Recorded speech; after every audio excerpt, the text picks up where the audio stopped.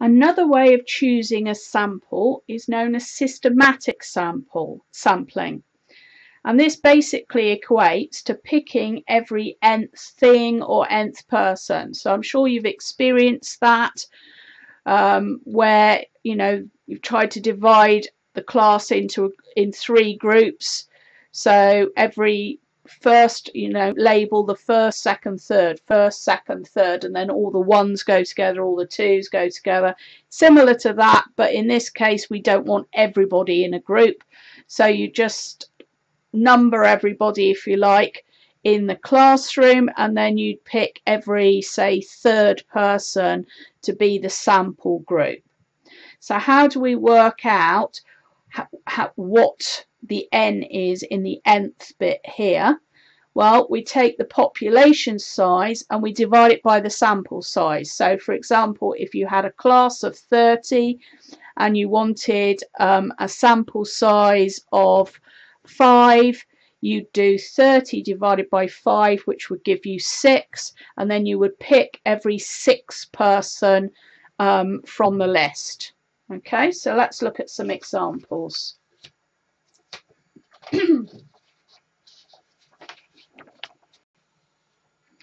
So here they're asking us, first of all, to pick a systematic sample of 10 from this class. Okay, so again, just like with the random sampling, you do have to have your population numbered so that you can pick them. Now, we want 10 in the first sample. There's 30 in the group altogether, so 30 divided by 10 is 3, so that means we're going to pick every third person. So that would mean we're going to pick Tom, Nadima, Mohammed, Emma, Miles, Lisa. If you were doing this, you'd have to list them down here, but I just want to save some time.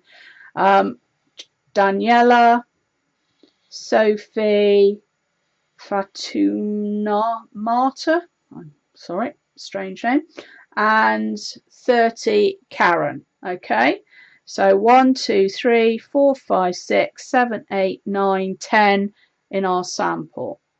If we actually only wanted a sample of 6, then we do 30 divided by 6, which gives us 5. So we'd pick every 5th person.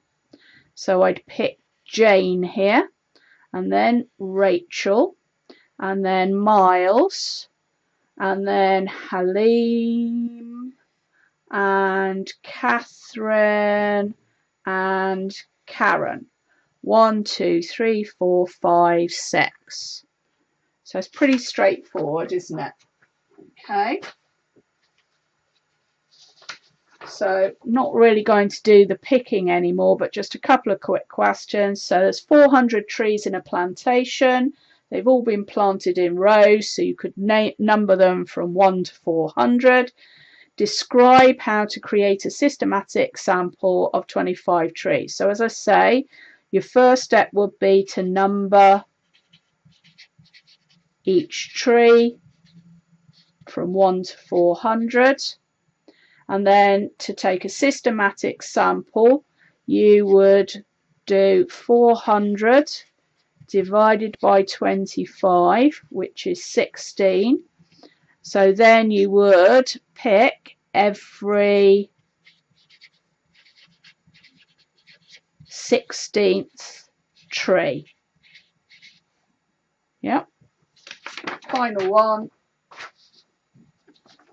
Houses in a street are numbered from 1 to 340. Describe how to create a systematic sample of size 20. So I'm not going to write that all out again, but we're going to, the houses are already numbered, so that's fine.